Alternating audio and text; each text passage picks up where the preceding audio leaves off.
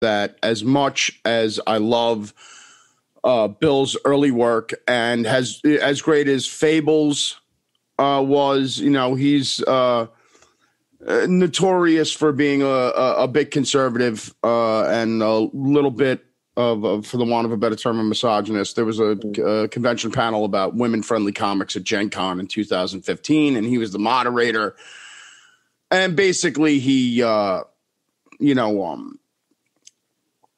hijacked the panel with talking about, well, I should be able, why can't I write women characters, or why can't I write people of color, and so on and so forth. So that being said, his early work is just so important as far as I'm concerned. It's some of the best stuff of the very late Bronze Age of comics. But still, he manages to put his 2 cents in when they're not welcome, I guess. Yeah, absolutely. Now, I want to go. We're going to jump around the article. I'm actually going to go to the end of the article because I want to talk about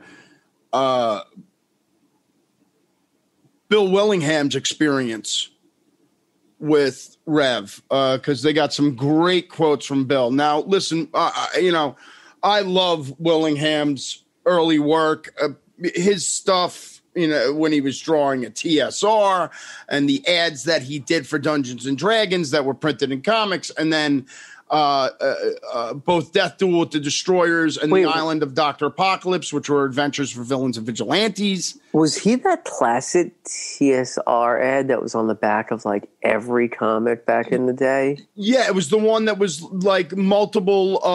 It was multiple episodic comic book about. There was a fighter. There was a fighter, an elf, a wizard. Yeah. Yeah.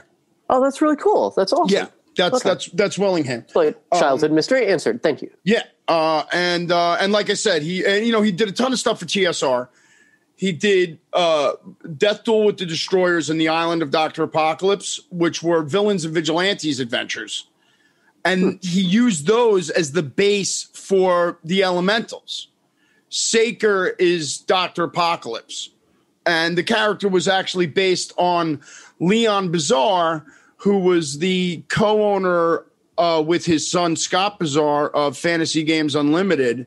And if I ever decide to rip off Robert Evans and do Behind the Bastards of the comic book industry, nerddom, I should say, Scott and Leon Bizarre will definitely get an episode. We'll talk about them. They basically wanted exorbitant amounts of money for the rights to Villains and Vigilantes and kept Jeff D. and Jack Herman from getting the rights back on tons of Fantasy Games Unlimited role-playing games from the 80s. But we digress about dirtbags.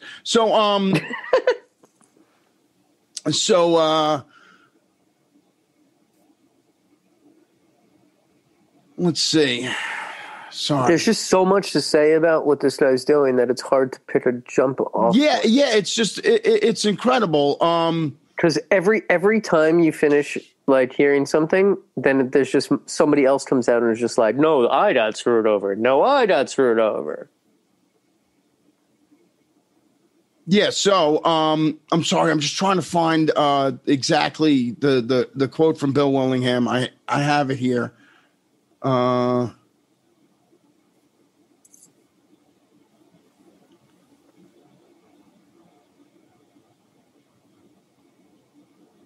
okay. Oh, sorry. So before Terrific Production and Youngblood, Rev's crowning achievement in comics was Comico.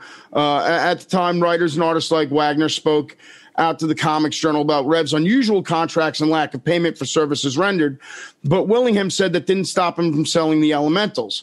He told IO9 that that the deal with Rev came up with stipulations like appearing at conventions to talk up the handover. Comico paid for his travel along with several other writers and artists, only to find out Rev was putting them in the outside room of his suite in a barracks with 9 or 10 beds shoved into a single area. Rev confirmed that he took Comico staffers to cons, but couldn't recall any details. Comico, I don't remember forcing a sleepaway camp to happen in your hotel room. Yeah. Comico quietly stopped producing comics in 1997 following years of inconsistent releases and series that never went past a few issues, ending with an issue of the Elemental Sex Specials Volume 2. The first issue of the short-lived X-rated series lists Willingham and its writers, but he told IO9 he'd actually turned in an issue of the Elementals as part of his contractual obligations, only to have Rev rename it without his knowledge or consent and slap on a salacious cover of a woman having sex with a dolphin. As one does. Yes. Rev confirmed that Willingham's final issue was turned into an 18-plus sex special and told us, it was my opinion that it was wrong to force under 18-year-olds to not have an issue because I was a prude and thought in 1990s that any sex was too much for kids. They were underage, which is why it was made into its own title.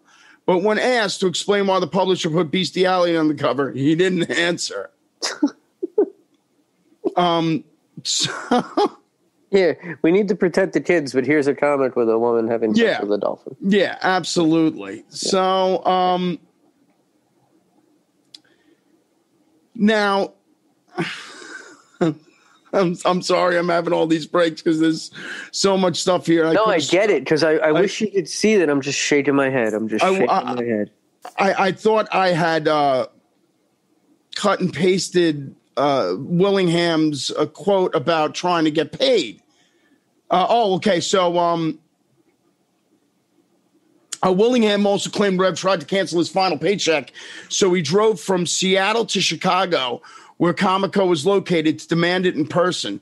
He said he was either going to leave with the money he was promised or break enough of Rev's stuff that it would make up the difference, but he ultimately got paid.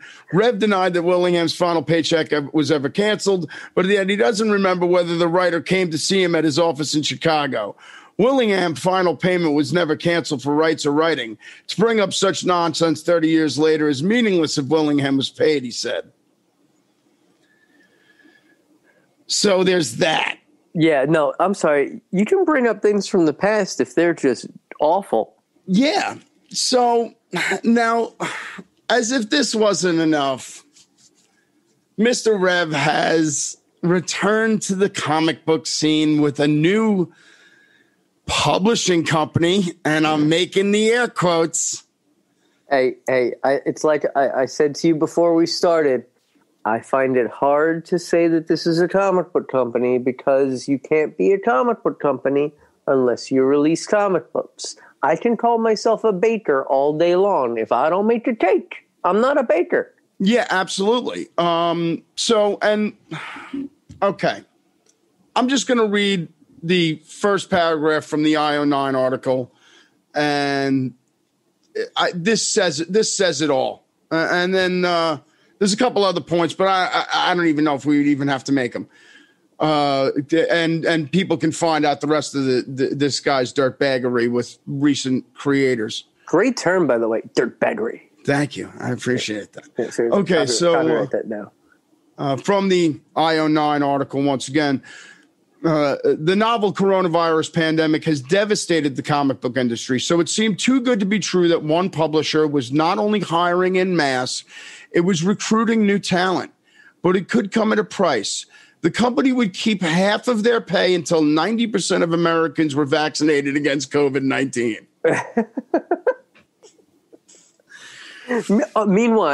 Meanwhile, they're saying that only 50% of the country feels comfortable getting vaccinated at any point, and in order to get to a level of safe immunity, you only have to get to 70%. And this guy's going 90%? Well, that's the thing also, was that with the anti-vax community, we're never going to get to 90%. We're going to get there. Yeah. We're lucky if we get to 70. Yeah, seriously. And let us please. Yes.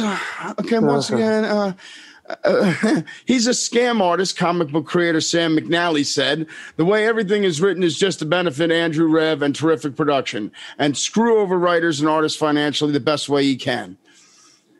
They included prohibiting creators from accepting new work if payments from terrific production weren't overly late, requiring artists to turn over original artist signed pages in exchange for a share of the comic book's net royalties, and now the infamous COVID-19 clause that meant the publisher could hold half of creators' total page rate during the ongoing pandemic.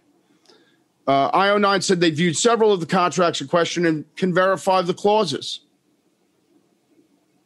So this guy is, and the bait that he's using is that he owns the rights to Rob Liefeld's Youngblood. Which, I mean, if you're going to have, like, bait, like, is that the bait you really want to go hunting with? Well, you know, there's an artist by the name of Gabriel Santos. He's going after international guys. He's going because, you know, a lot of international artists, you know, come at a lesser page rate sometimes, yeah. You know, but there's actually something in here I want to read about these contracts that I can tell you is absolute bullshit, because I just this week brokered a deal for my wonderful collaborator, the amazing Ann, who is the illustrator who adapted Big Black Standard Attica from Jared Ronmuth and Frank Big Black Smith's original script.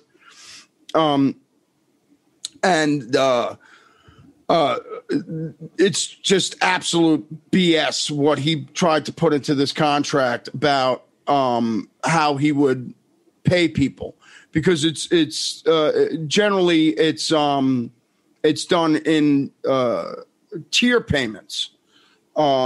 And this is Rev we're talking about. Okay. Yeah, this is Rev we're talking about. Okay. But Santos, Santos, a newer artist commissioned by Terrific to work on Supreme, a standalone series for a Youngblood character.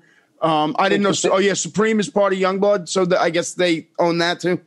Does that mean? I wonder. Does that mean they have like Brigade and like? Trying to think what all the things under that umbrella was back in the day. I guess. I don't know. I don't think they have Wildcats right? No, Wildcats was Lee. Wildcats is now Wildcats is now owned by DC / AT&T. Yeah. I was super excited. So this guy Gabriel Santos is like, I was super excited for nobody to get a chance to work on Youngblood characters, popular characters in the 90s. It was a great chance to get started. Really what got me excited was a lot of promises this guy had. If all goes well, I can get you some more covers to these books. Or if this book does really well, I can get you up your page rate for the second book. Little promises like that. The creator also said Terrific Production was set to pay them after completion of each issue, which took the creators we spoke to 1 to 3 months on average. Rev defended the practice, telling IO9 some new artists like all people can't be trusted without having a security deposit to remind them to do 5 issues. That's smart. But it's something lawyer Jamal Hennessy, who specializes in work in the comic book industry, said should have been a red flag. Hennessy said writers and artists should always ensure that there's a tiered payment system in place before getting to work. And this is exactly what I'm talking about. One payment could be made on signing the contract. One payment could be made on delivering the thumbnails or the rough sketches. One payment could be made for the 22-page book. Then let's say every 4 pages, another payment comes through, he said. That way, if there's any dispute about what's going on, then you actually understand what the problem is up front.